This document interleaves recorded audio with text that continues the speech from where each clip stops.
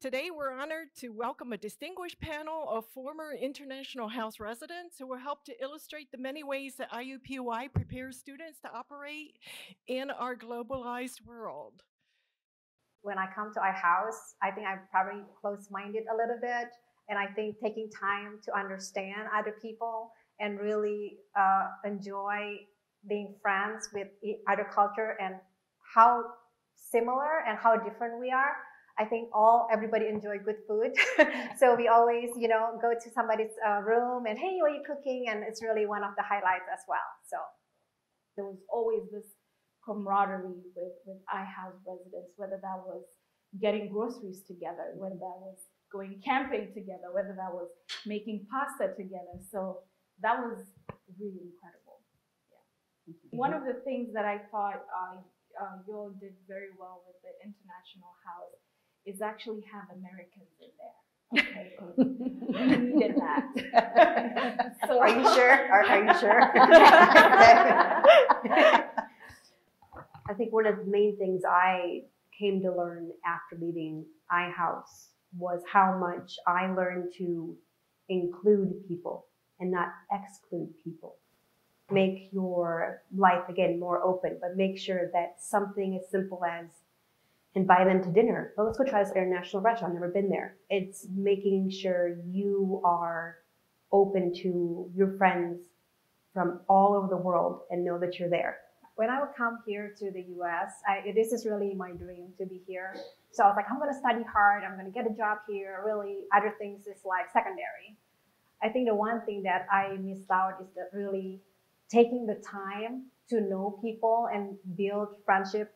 I think that's, to me, I missed that. I could have expanded my network and get more people to know. So I think it's really important to really, people around you that you see every day, say hello to them or really try to understand, because sometimes you may find your new friends. So we could never have enough friends. So I think that's lesson learned for me. I think there's two things. One is the people connection with sense of diversity, inclusion always in mind. And second is to always reflect the values you are holding, no matter what nationality and what culture you're from. With that value in mind, it will help you to focus what you believe in and what you can really grow yourself. Being able to live in I-House in hindsight, it was really helping each other sort of like navigate this new terrain, new environment. So like you're saying, when you're in school, you're kind of trying to focus on what you came to do, especially as an international student. And you tend to not really socialize enough. And especially if you know you're going to go back home, you're thinking, well, why do I need to make friends? But it is important. And like you, I think I kind of missed out on some other great friendships as well. I think, make memories. I think a lot of the things we couldn't share on this panel. Fondest memories.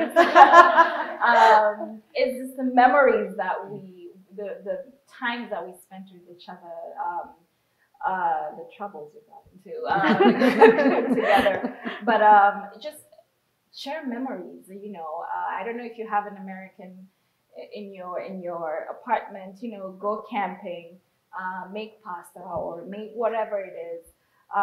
Share memories, and it's the one thing that you might never remember the hours you spent at the library, or you will never really remember other sacrifices that you had to make. But the things that you will probably most going to remember is the memories that you shared. So create memories more than anything. Well, I just want to thank all of you for being here today. I think what you had to share was very helpful for the audience. For me, it's wonderful to hear these stories about how I-House through the years has impacted you and is still impacting you. So thank you.